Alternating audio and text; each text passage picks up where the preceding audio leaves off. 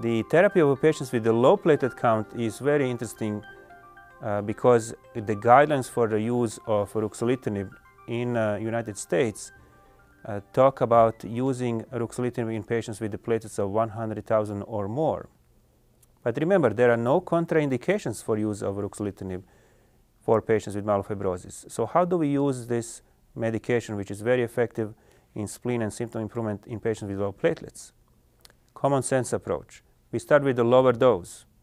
While there are guidelines for patients with good platelets, for lower platelets there are studies underway that show that starting 5 milligrams twice a day in a safe way, avoiding any myelosuppression or dropping of the blood cell count, is very good.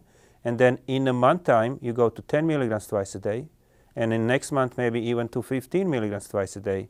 So stepwise increase based on safety and a need for patients to go to higher dose is the best way when we talk of starting patients with the low platelets on ruxolitinib.